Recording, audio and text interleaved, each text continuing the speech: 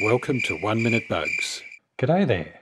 Have you ever found this foamy stuff on the plants in your garden? This frothy liquid is formed by sap-sucking insects known as spittlebugs. They are the nymphs, or the juvenile form, of insects classified in the family Cercopidae. The adults are known as froghoppers. How do spittlebugs make this stuff? To explain it, we need a little botany revision first. Don't worry, it'll make sense. The vascular system of plants includes phloem and xylem tissues. Xylem distributes water and dissolved minerals from the roots up through the plant to the leaves.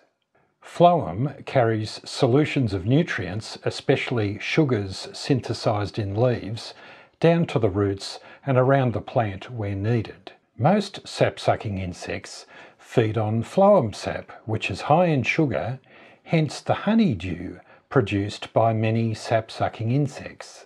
Spittlebugs feed on xylem, which is watery and low in nutrients.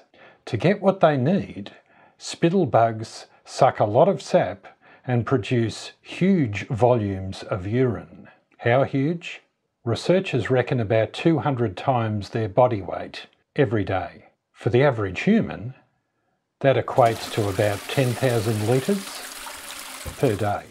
Dr. Philip Matthews from the University of British Columbia suggests that we call these insects piddlebugs rather than spittlebugs. Yeah, probably right.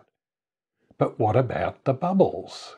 Spittlebugs use their abdomen as a snorkel. The spittlebug pokes the tip of its abdomen through the foam and draws air into a groove on the underside of its abdomen.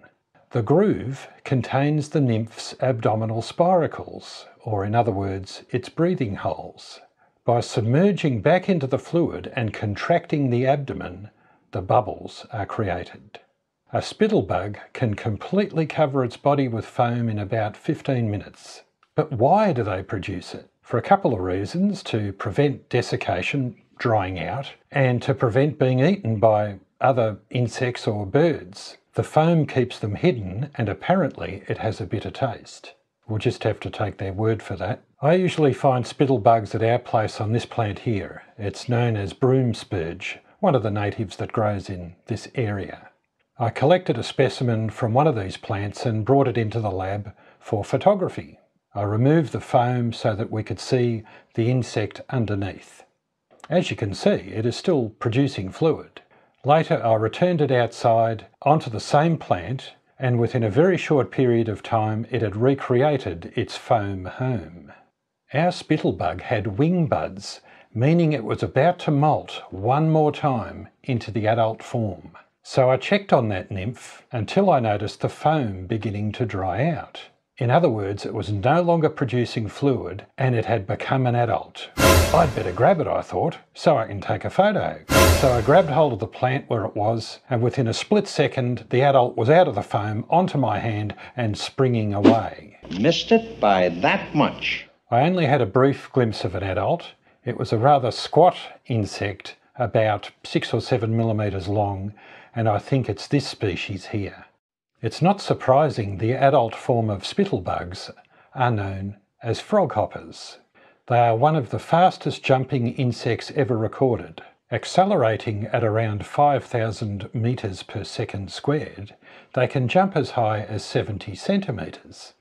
Not bad for a very small insect. A jet on an aircraft carrier flung from a catapult accelerates at a stately 30 metres per second squared. Spittlebugs are not particularly diverse in Australia. I think there are only about 20 species or so, but they have been around for a long time. The fossil record shows that the ancestors of the modern spittlebug, a group of insects known as Procercopidae, evolved during the Jurassic period.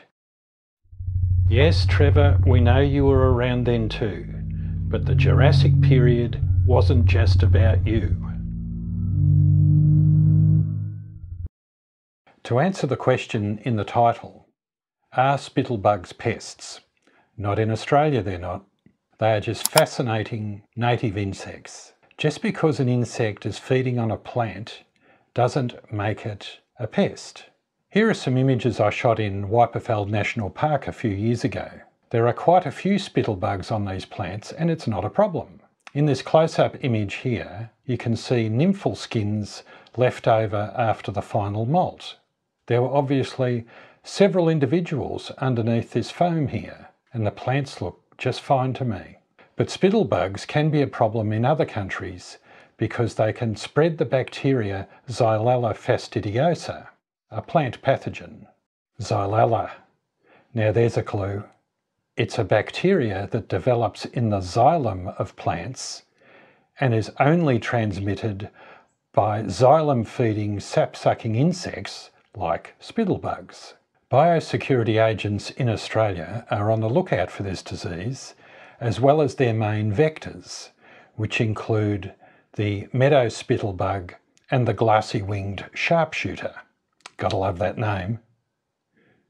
Neither of these insects or the disease occur here in Australia. Spittlebugs only have one generation per year, and it looks like the spittle forming has finished here for the season. I guess I'll have to wait till spring next year to finally get an image of an adult, because finding the spittle is an easy way to find the insect. But this time, I'll be prepared for catapulting froghoppers. If you'd like to learn about another fascinating native insect, check this video out here.